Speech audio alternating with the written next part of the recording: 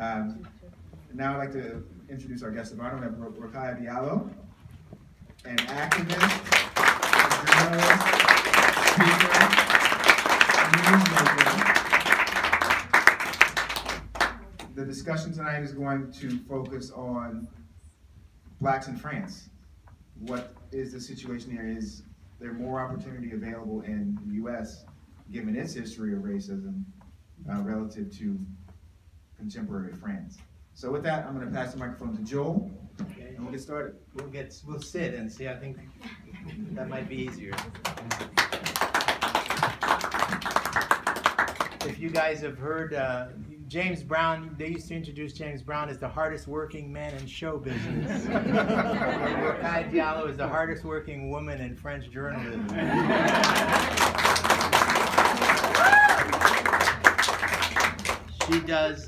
She does, among many things, 2 shows on BET France. Yes, there is a BET France. Thought you got away, huh? She's a regular guest on many talk shows, news programs. She's written a graphic novel. She's written books about secularism, for how to teach your children about secularism.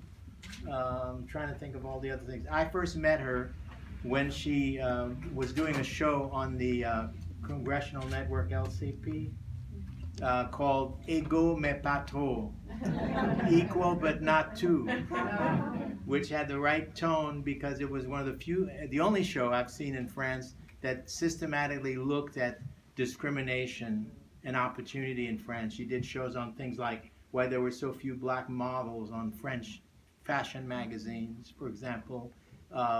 She did a piece on a orientation that Canada did for jobs in Quebec, and noted how 75% of those who attended were minorities. So it shows you that there was some issue, that they felt there was a greater opportunity abroad. And the reason we wanted to have this conversation is I've been hearing from Black French friends, they look at America in much more glowing terms than African Americans look at America in many cases. Seeing an opportunity, an organization, things going on that are not happening in France. And I'm going to start with, let's start getting Rokhaya's perspective on France as a black woman. She's been called a racist, an apologist for Islamic militancy, a defender of the veil. I'm trying to think of all the other things they've said about you. Why do they dislike you so much? Thank you for inviting me. I'm really happy to be here tonight. Well, the reason why I'm targeted by so much criticism, I think that there are several reasons. The first one is that I'm one of the few people of color who appear regularly on TV as a pundit. And the other reason is that being black, I tackle racism. And I think that people would expect from someone like me to be grateful to be who I am, because we're not that many. And I feel that I'm seen as someone very arrogant because I'm not like, thank you for having me. Being there as a woman, because we are not many women around the table when it comes to debating French politics. I was just on LCE tonight, and we were 5 around the table. I was the only woman, and most of the men who were there are from other generations. So that means old. Yeah. Yeah, like they are the ones that I used to see when I was a kid. So it's How much has changed? In the early 80s. I think that we live in a kind of denial in France that race doesn't exist. So we don't speak that much about race, and when so having such, addressing race very frankly makes people uncomfortable, and instead of questioning themselves, they prefer to attack me. I get that.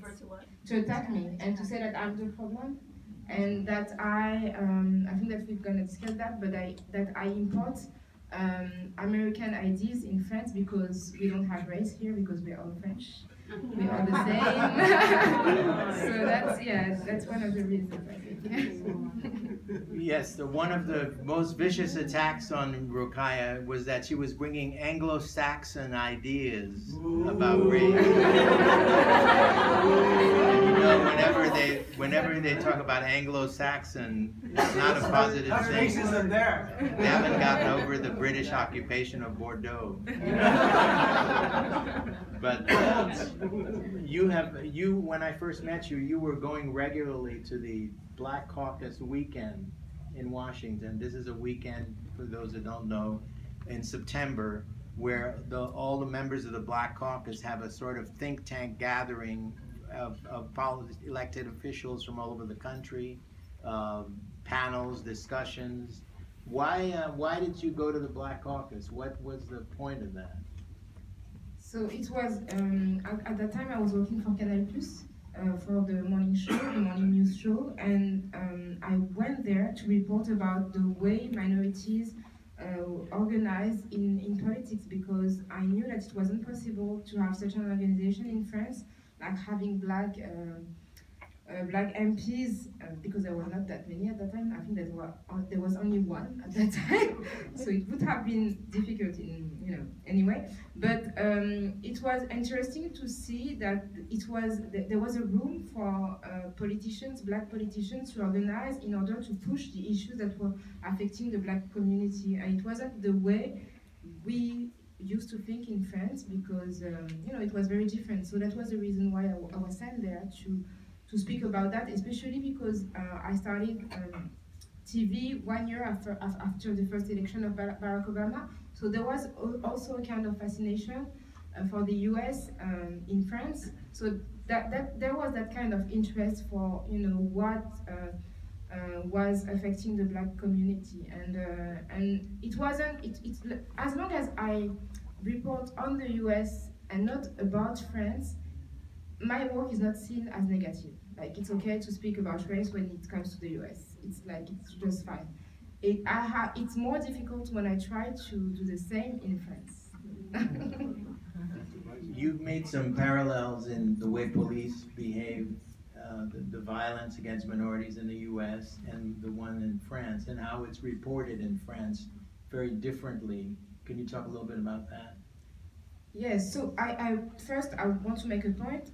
There is a difference between the level of brutality in the US and in France. I think that in the US there are more than 1,000 people who are killed by the police every year. In France it's only 15, so it's still too much, but it's not the same because we don't have the same culture of weapons, so that's very different. But still in France, 90% of the people who die in the hand of the police are blacks or Arabs.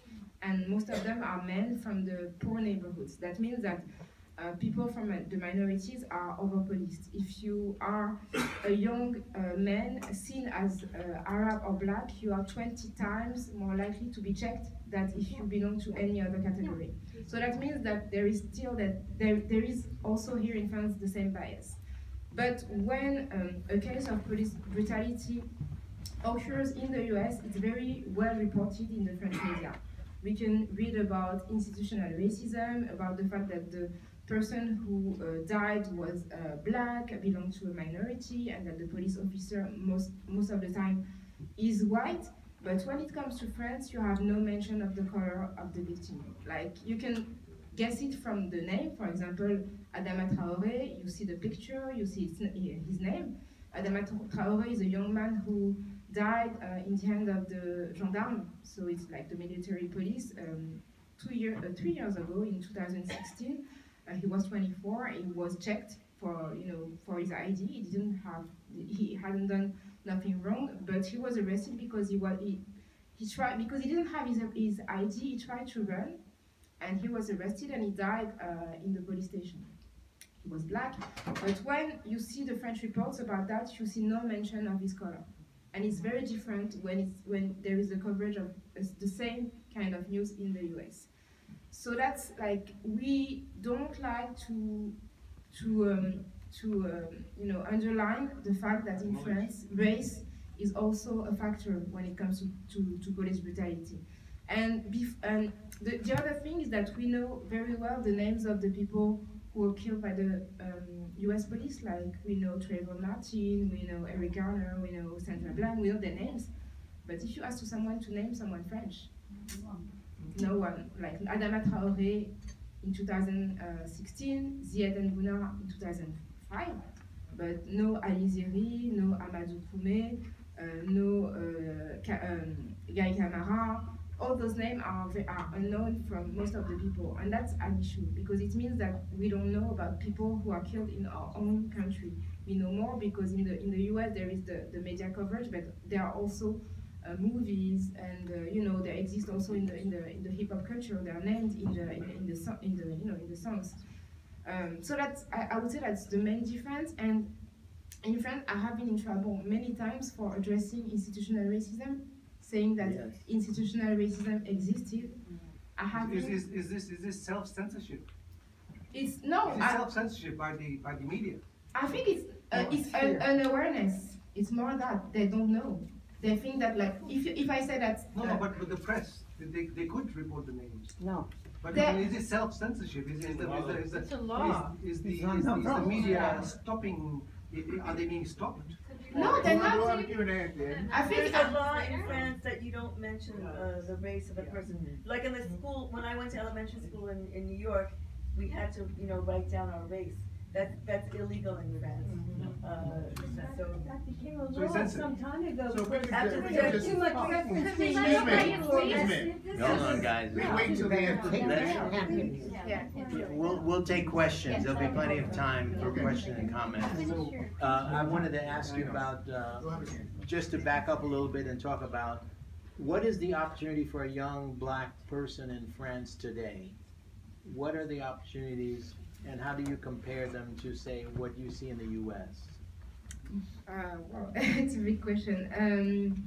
What I would say, I don't know if I can answer to your question in the same way, but I would say that maybe institutional racism is stronger in France. I would say that there is less representation of people of color in the elite,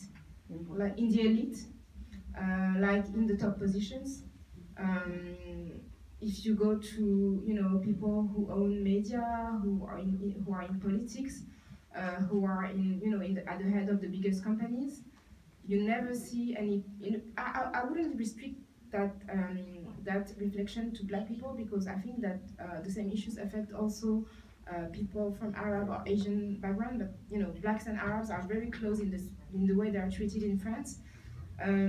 So it's like, or when you watch TV, there is a real lack of representation in the news show, but also in fiction, like in films, for example, in TV series.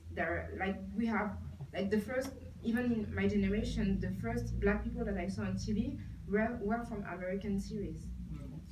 And still today, most of the black people we see on TV are from American series. If you see the report from the CSA, which is the equivalent to the FCC, we can see that in the percentage of people of minority people who are represented, many of them come from the US representations.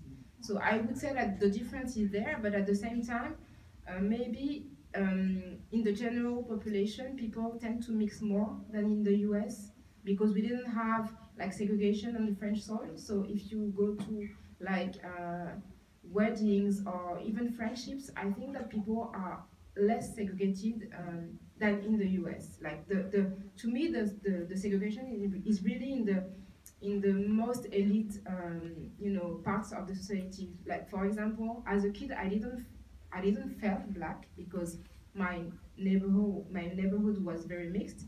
But it was at the end of my studies, and now as a journalist, that I really feel that I'm always the only one. It's but in my daily life, I can feel that I know much more black people in the US than in France, because I don't know, black people, people tend to introduce me to black people, and at some point, it doesn't happen that much in France. It's very different. That's an interest.